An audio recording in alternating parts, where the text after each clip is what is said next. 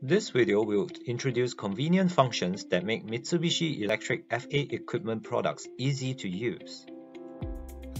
Easily compare waveforms in GX LogViewer. Let's look at the convenient functions of GX LogViewer. By using GX LogViewer, you can read data and show their waveforms. You can check differences between multiple log data by using the graph superimpose function. First, start GX LogViewer. Read logging data from File.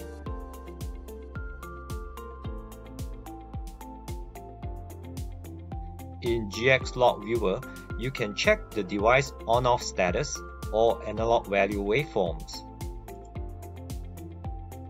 You can also easily switch displays and look at expanded time display intervals.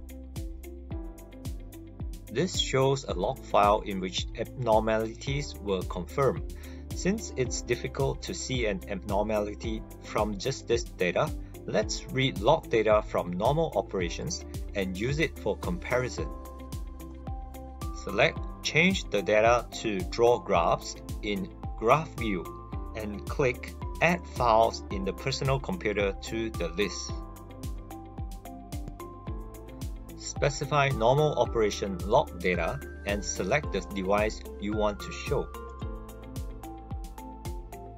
This completes the reading of normal operation log data.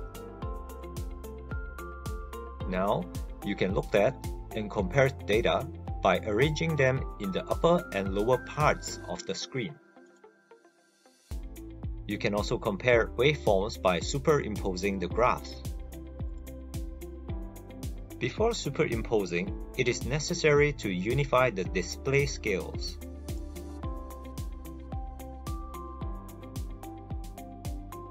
Double-click on the display upper limit value or display lower limit value of the display you want to change and input a numerical value. In this video, we'll change the display upper limit value from 114 to 135. That will show the same display region of the waveforms. Next, let's superimpose the waveforms. Moving the waveforms is performed by just dragging the graph you want to move.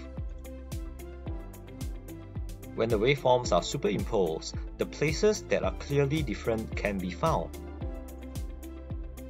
As you can see, GX LogViewer lets you display device values as waveforms and makes it easy to identify abnormal locations by comparing waveforms.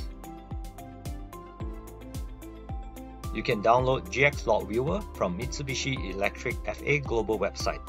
If you haven't used GX LogViewer yet, please be sure to give it a try.